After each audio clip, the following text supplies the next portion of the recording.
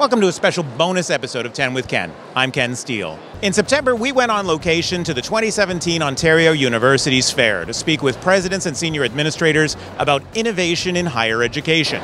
We're at the Trent University booth where I'm speaking with Groarke, the president and Vice-Chancellor. The first question was, what innovations at Trent University make you justifiably proud and could serve as examples for other institutions to learn from across North America? Trent's very much decided that it's proud of being a primarily undergraduate institution. We do great in research rankings, and that's important to us, but we want to be a smaller institution, probably one of the smallest institutions in Canada, and we're really proud that we take undergraduates really seriously. The government officials say that's a breath of fresh air.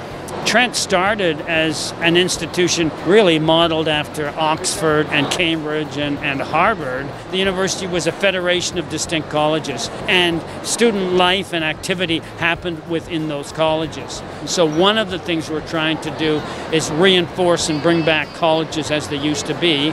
Of course, everywhere there are challenges with the humanities, as you know. Students these days want career programs, I think too much, but that's the reality.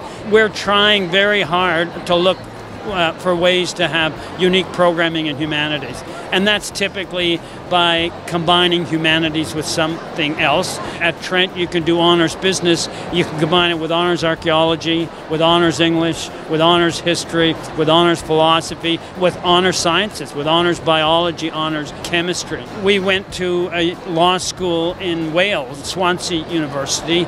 They ranked first in the United Kingdom in student satisfaction, and we have arranged an agreement with them which allows students to get an honors undergraduate degree in almost anything. I mean, humanities is part of it, but also in science, also in business, and then to go to Swansea Law School for 2 years, and then to come back, and they will finish in Canada, and they can do the bar ads in Ontario, and they can practice law in Canada. So both an honors undergraduate degree, a law program, an international experience, and a professional career all rolled into one. We're looking for great things from that in the future. We have a wonderful library. If you read architecture books in Canada, you'll see the Bata Library there, but it was 50 years old and the skylight was dripping and there were problems with the infrastructure. So we have a $20 million renovation which will deal with the deferred maintenance and spruce the building up, but it will also radically change the library. There will be less print collection. It's a significant reduction, probably 50%, but that will open up a whole lot of space, and that's space for active learning. There'll be an entrepreneurship center, there'll be research centers in there, there'll be some classrooms in there, and of course there'll be a lot of digital resources. Next year we'll be starting over again with the Library of the Future, so that should make a significant difference to the campus. We're developing a research park. We have 85 acres. We'll have one of the largest research parks in Canada. And the focus of our research park is environmental sciences and green industry. And we've done a lot of work. We have a partnership with the city. We're putting in $12 million of infrastructure. It is designed to be a revenue stream. It is designed to focus on research, but also it's very much designed to provide experiential learning for undergraduate students. What major innovations do you anticipate will become more mainstream in Canadian higher ed over the next 5 or 10 years? So I think for sure internationalization is going to be a very significant component of the next 5 to 10 years of Canadian universities. Universities have some budget challenges, and bringing in loads and loads of international students is a way to do that, but I look at it in a very positive way. You're bringing in bright young people. They're learning about your country, you're learning about theirs, you're working together and establishing relationships. Some of them will even stay in Canada and make huge contributions to Canada. That's about building the kinds of sensitivities and understanding that the future needs. I will mention indigenization. It's an interesting time in teaching about and working with and learning from Indigenous communities.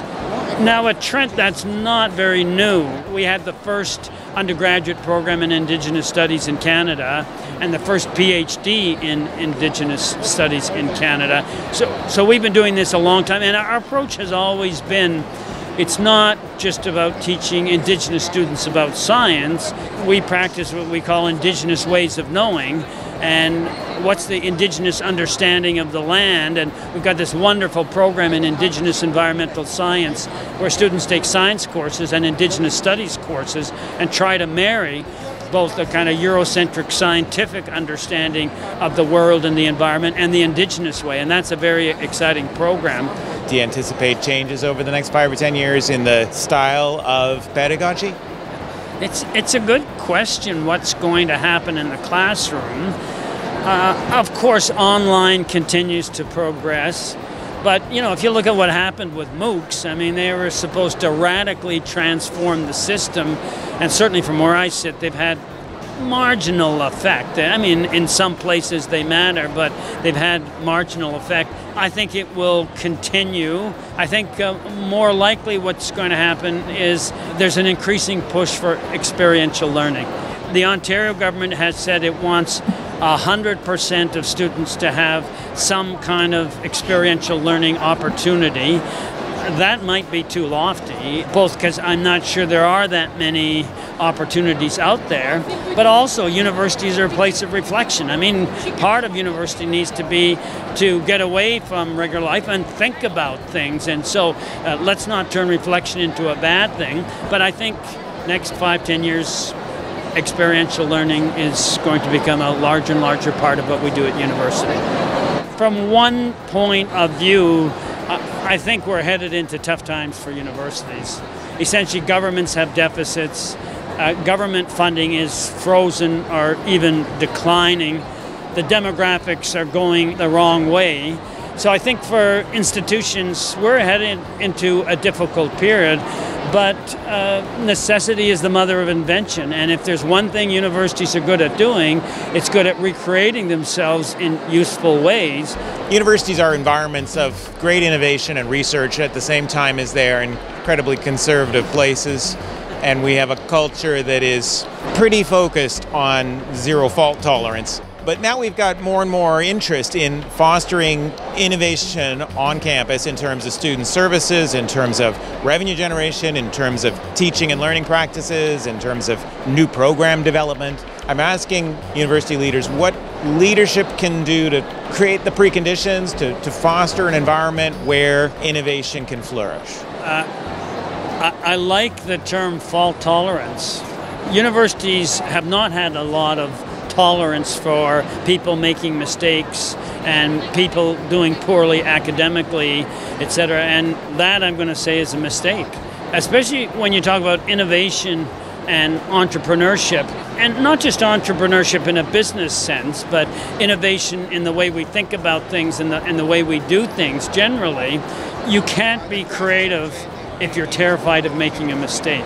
You need to have a lot of room for people taking the wrong steps and making mistakes in almost an experimental way. Often it will turn out that what was the wrong way of doing something, there was some important grain of truth in it that actually becomes the basis of the next step forward. I would even say that the way we accept students into university, we put too much emphasis on grades. There are some students that apply who have 98% averages, and through their whole life they've never failed at anything, especially they've never failed at school. Some of the best students I've ever had failed in high school. We need people who are willing to take the risks it takes to do things differently, and when you take those risks and do things differently, you're going to make mistakes, and you won't always get it right. And it's very important to have a culture that recognizes that. Failure tolerance, I like it. I mean, I do think if there were a physicist out there with ideas as radical as Einstein's, it wouldn't be very safe to move forward with them. You would not get government funding to pursue them. Peer review would oppose the publication of them. The system is stacked against radically creative ideas. I'm going to say I agree. People who step outside the box, well, often they don't make it, that's for a start. The ones that are real outside the box have huge difficulty at the beginning of the career, but if they last 30 years, they're the people that invent new ways of thinking about things and new way of doing things. At this level of administration, you're not very directly involved in things, but to look for people who are innovative and support them and put them in positions of authority and support them, whether it's financially or even it's just psychologically or otherwise. And the way, for example, the budget works at universities, 95% of the budget goes to establish programs, and it's very difficult to change that. Universities are academically conservative institutions. Institutions are very slow to change programs, but that means there's lots of opportunities if you have the right people who think differently and outside of the box to invent new things. And there's always new possibilities out there. But a great topic. How do we do that? Go write the book. Leo, thanks for taking some time with me today. Great to see you again, Ken. And thank you for all your deep thinking about post-secondary education, Ken. Thank you, Leo. And thank you for and you can use that sharing if you want. That's great. I appreciate that. Okay. Okay. 10 with Ken is a production of Eduvation Inc., copyright 2017. I'm available for conference keynotes, campus PD events, board retreats, and committee workshops, in person or now virtually too. For more information, please visit www.eduvation.guru or 10withken.com.